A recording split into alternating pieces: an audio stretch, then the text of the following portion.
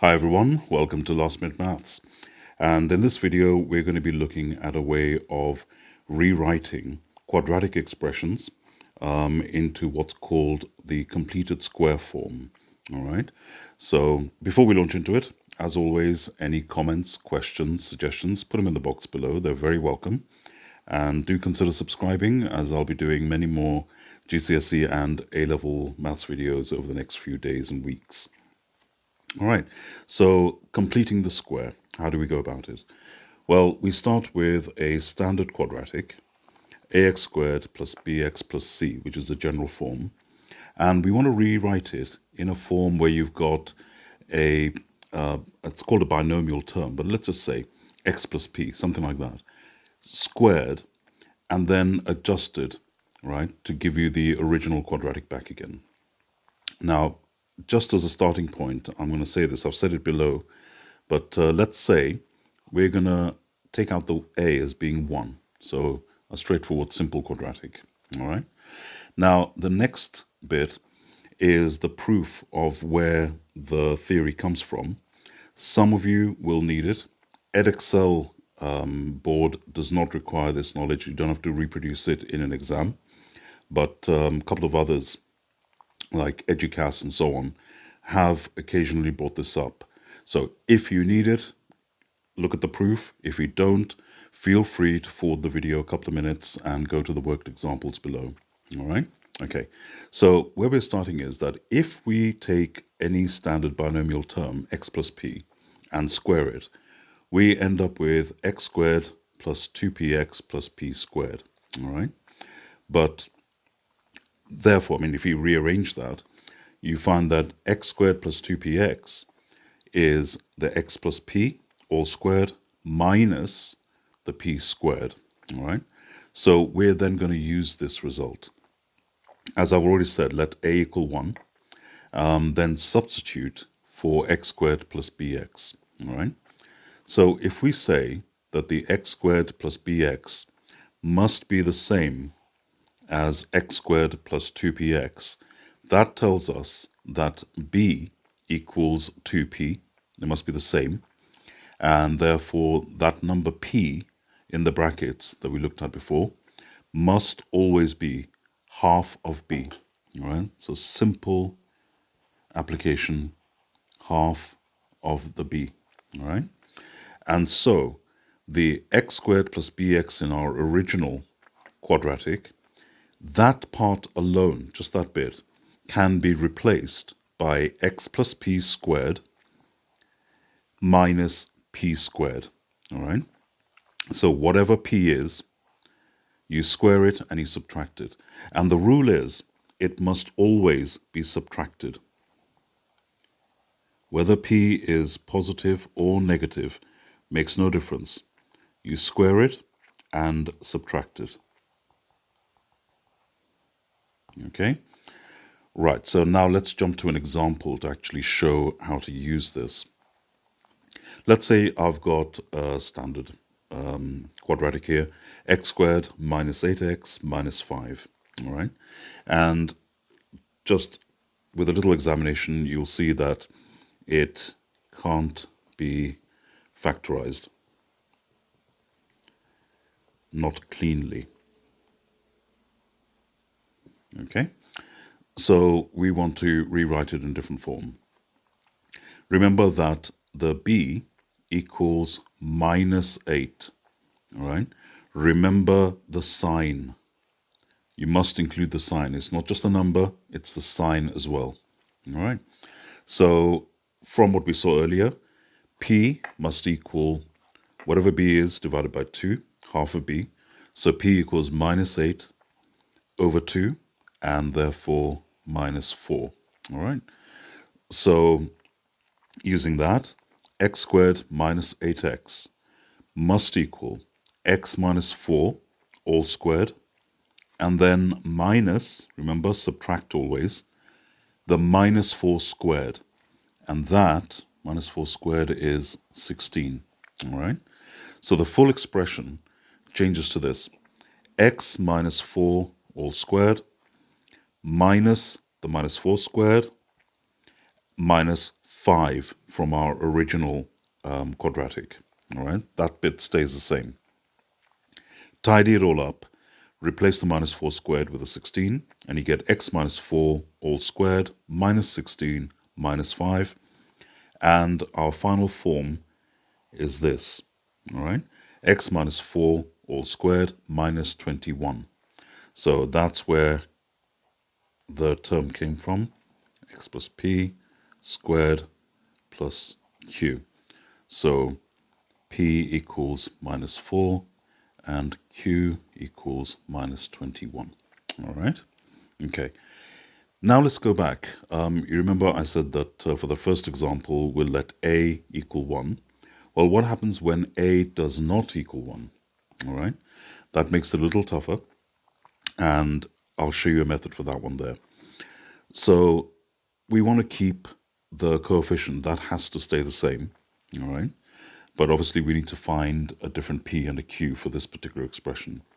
The first thing you do is factorize out the 3 in this particular case. So whatever the coefficient of the x squared is, factorize it out for the first 2 terms, all right? Now, I know there's different ways of doing it. You can factorize the whole quadratic, divide everything by 3 and put 3 on the outside. Or, as I prefer, just take 3 outside of the brackets for the first 2 terms only. All right? So, follow this through. So, I put 3 on the outside. X squared stays as it is, so it's just x squared. But then I have to divide the x by 3. So, it's x squared minus 1/3 x inside the brackets. And my original minus 1 stays as it is. All right.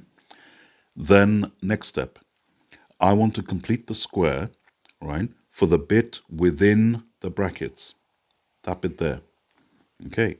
So using what I showed earlier on, okay, take 1/3, which is your b, and therefore half of b, right, p equals b over 2, and therefore p equals 1/3 divided by 2, 1/6. All right, that's what we're using over here. All right, so what we have, x in this particular case, hang on, it's a minus, just realized, minus 1/3. Okay, so x minus p, if you like, and then all squared minus p squared. So what have I done? X minus 1/6 all squared, all right, minus 1/6 squared, all right, remembering that the 3 remains on the outside. Okay, there. So tidy up what's inside the square brackets. So x minus 1/6 all squared minus 1/36, all right. Then we get rid of the square brackets by multiplying back in, like that, and like that.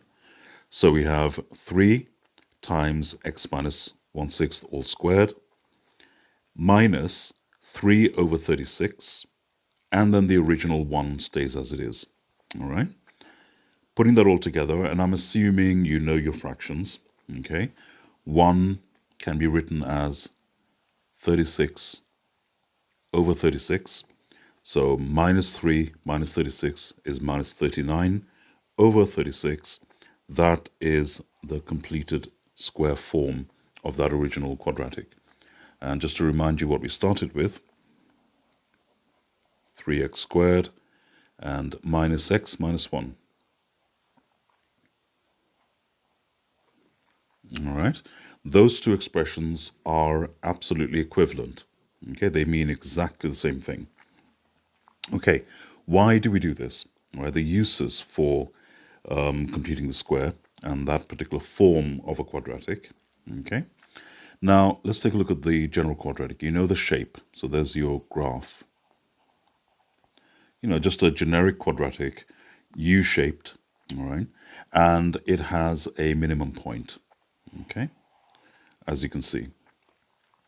What the quadratic shape does, right, at that minimum point is that is the lowest point that it will come to, and then it goes back up again after that. So you're sort of going up like that. Right. The completed square form with the P and the Q, they actually give us the coordinates of that minimum point. Okay. And here is something very, very important. Look at this. You have to reverse the sign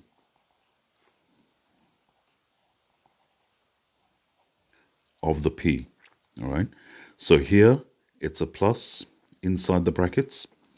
The actual coordinate is minus. So whatever number you have inside the brackets, it must have the opposite sign. The coordinate has the opposite sign.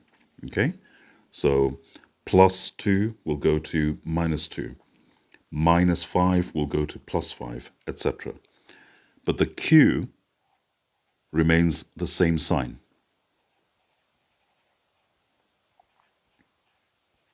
All right, Q doesn't change, but the P, the actual coordinate, you reverse the sign for that. So the P and Q will give us coordinates of the minimum point. And then there's a second aspect of that. For positive quadratics, i.e. U-shaped ones, where A is a positive number, it'll give us the minimum, all right? But for negative quadratics, where A is negative, then it's an upside down quadratic, right? Not the standard U shape. And in that case, Q will give us the maximum value, the highest point.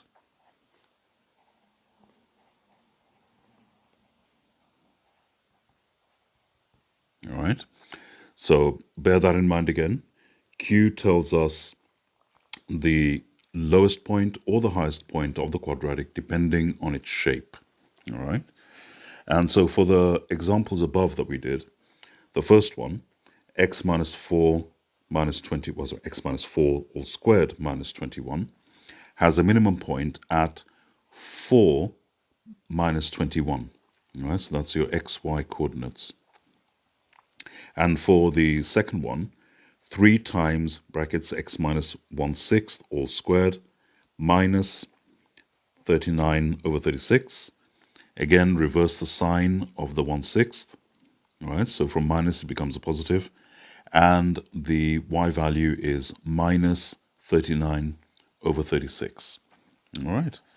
Now, the final thing that you want for this is how to use the computed square form to actually solve a quadratic. I'll give one simple example, again sticking with the one that we've already used. So once you've got it in the completed square form, all right, it's just a question of rearranging. All right, so putting 21 on the other side, you've got x minus 4 all squared equals 21. Square root both sides. And here, very important, you must have the plus minus. All right, consider both roots. So x minus 4 equals plus minus root 21. And final form, x equals 4 plus minus root 21 are the two roots. So therefore, you've got two solutions, 4 plus root 21 and 4 minus root 21. These are called the exact form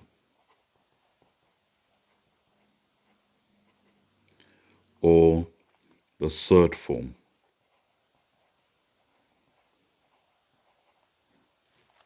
So if you get a quadratic question in some of the more advanced GCSE papers, where they say give your answer in exact form or even surd form, this is what they're expecting, all right?